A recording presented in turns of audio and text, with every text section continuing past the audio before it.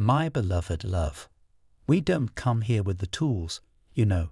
A lot of divine beings, a lot of highly spiritual people go through some of the most toughest backgrounds, go through some of the most trauma, and they show up healed, they show up whole because of making an intentional choice about showing up that way.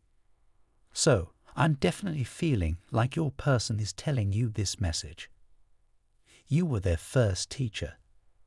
You were the first person who provided them with evidence that love is real. Okay, let's get the next message here. Wow. We have "you were my first teacher." You provided them with the evidence that everything that they were feeling on the inside of them, they could actually have it in their external world here. It's not just a fantasy. It's not just them reaching for the stars. They believe that love is real because they came in contact with you. I'm definitely getting a compare and contrast energy where it's like your person really settled for something because they were not aware of who they were.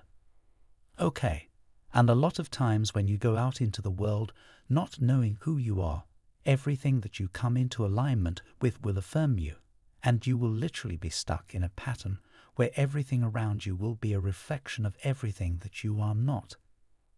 And then it's like your person met you. I'm getting perfect stranger. Wow.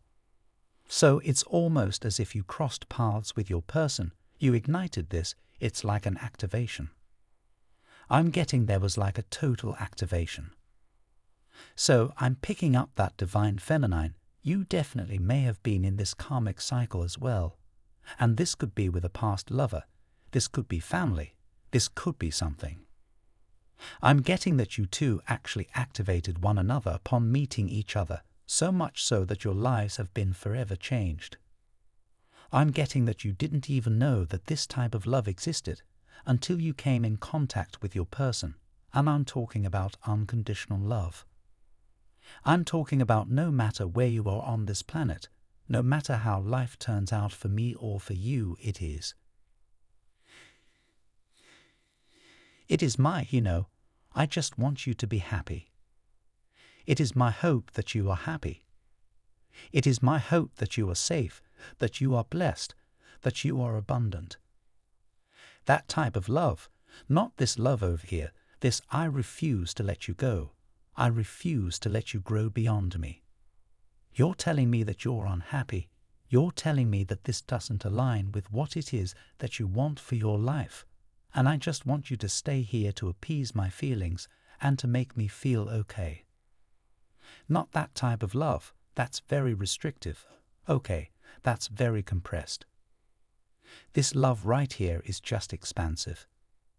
I'm definitely getting that there was a major activation upon coming in contact with your person, and they want you to know that you were their first teacher. A lot of them equated love to control. If I love you, I can tell you this, you have to do this, you have to act this way. From divine muscular. Type yes if you believe. My beloved love, a lot of them have even projected this energy onto you, and when things didn't go their way, they either ran. Okay, this caused some type of big blow up here, but your person is learning that love is freedom.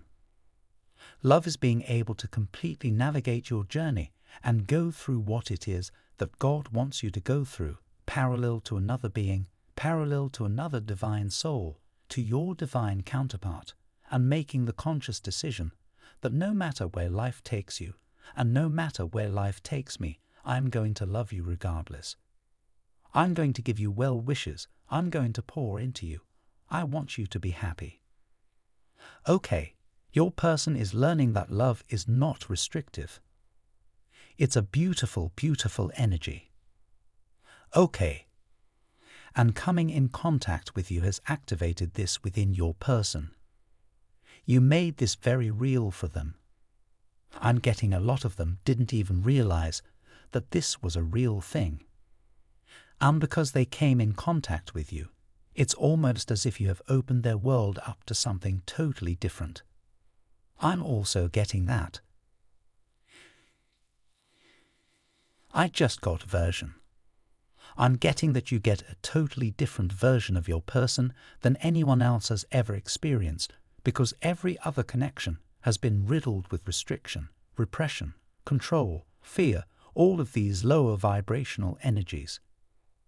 And with you, it's almost as if you have become that safe space. You've given a new definition to love, to light, to spirituality. Because a lot of times it's so crazy. A lot of people can equate love and spirituality and all of these beautiful vibrational things to restriction. You know, it's really crazy, but yeah, your person is showing up saying, "You were my first teacher. You were the first person who provided me with tangible evidence that I can actually have this life, that I can actually be abundant, be in love." Okay, and be in a love that is freeing, a love that is illuminating, a love that is expansive, not restrictive. Very beautiful energy here. I just feel the energy changing. Okay, so I'm definitely getting that you definitely change the course of your person's life. They're very appreciative to you for this. Okay, let's get the next message. Wow, we have "I'm not the bad guy" here. Yeah, so I'm definitely getting that your person made a lot of choices that were not a direct reflection of what it is, that they were feeling on the inside here, and they want you to know that. I'm definitely getting that your person wants you to know them on a deeper level. It's like they really want you to know their journey and what it is that they've been through and how they got to this point. Because maybe you're viewing them through a lens that's very surface. Maybe you don't know what it is.